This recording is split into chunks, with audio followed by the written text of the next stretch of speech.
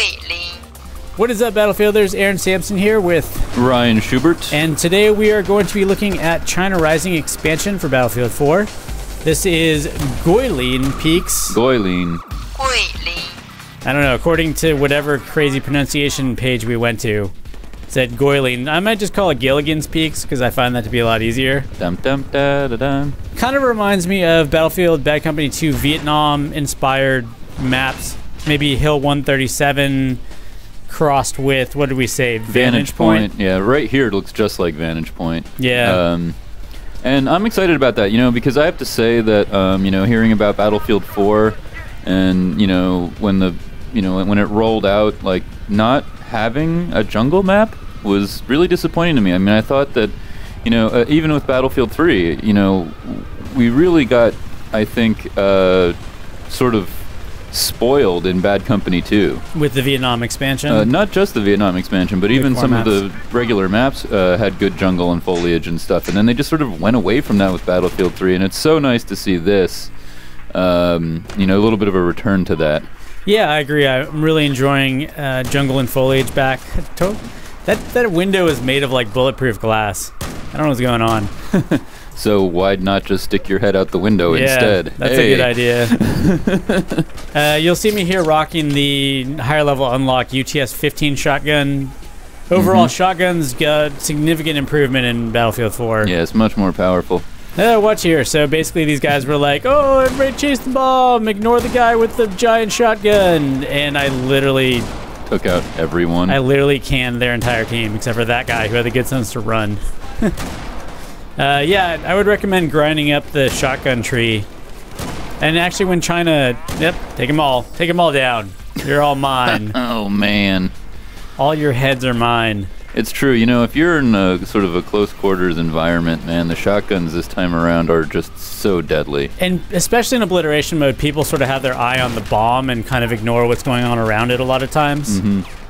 But a good way to grind up on the UTS shotgun would be to play the previous map that we just previewed, Silk Road on Domination. Get your shotgun. A little domination action in. Yeah. I really like this map, though. So there's a central mountain. It's very, very tall. And that sort of like Marquez Monolith kind of way with the like giant building that you can go inside of. Yeah, so I mean you basically have to either go through the mountain or around it. Which means if you go up the middle, there's a lot of really nasty choke points where entire teams will stack up and murderize each other. Or you can grab, the ATVs or the motorbikes or the helicopter and have these really fun, run and gun chases around the outside of the map. But it's not so easy to drive around the edges of the map. I mean, there's a lot of rocks and trees and things like that. So, right. Yeah. This is one of them worth it moments where I just landed the helicopter and just needed to suppress the enemy team enough to get that bomb off. And then the enemy team had the same idea. Yeah.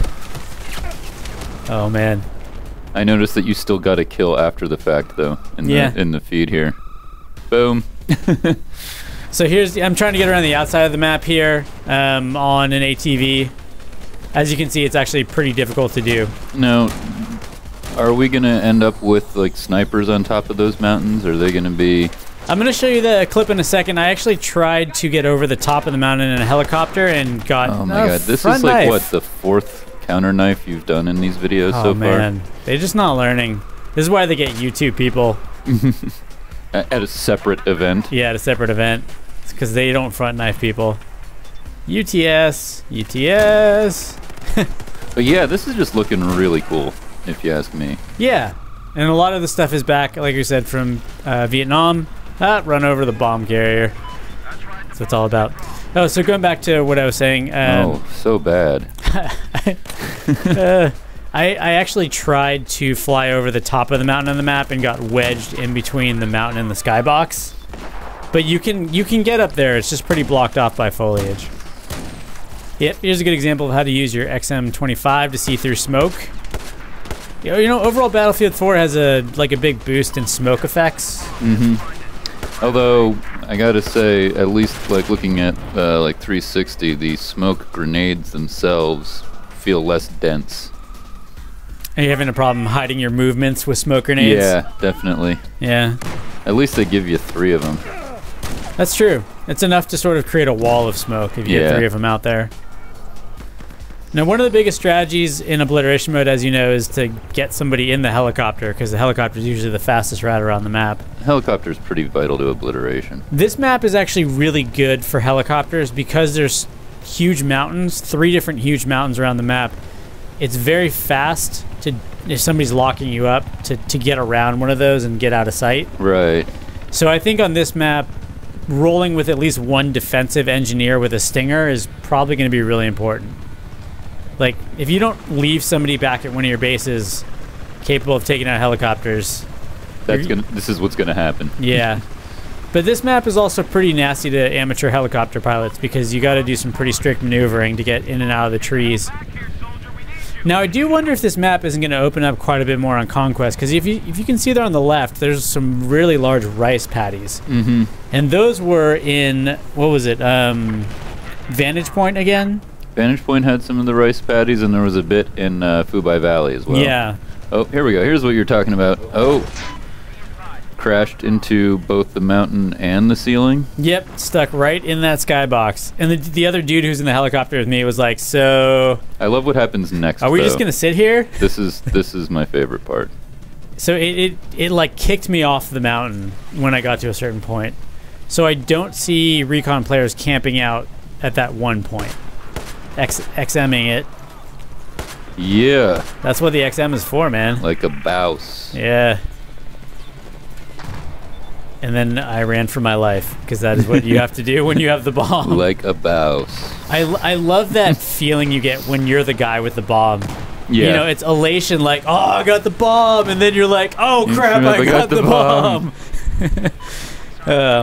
So this match ended with everybody clustered around. The enemy team ran the bomb to our last bomb site, and then both teams just kept spawning into that one little area and just massacred the crap out of each other. But yeah, this map is fantastic at channeling teams into each other, but also letting somebody sort of flank the other team unexpectedly. So that was a look at Guilin Peaks, Gilligan's Peaks. Guilin. That was a look at Guilin Peaks. The next one we're going to look at is Altai Range. Shit, I don't even know if that's how you pronounce it. Altai. Altai Range? Let's find out. The next one we're going to look at is Altai Range.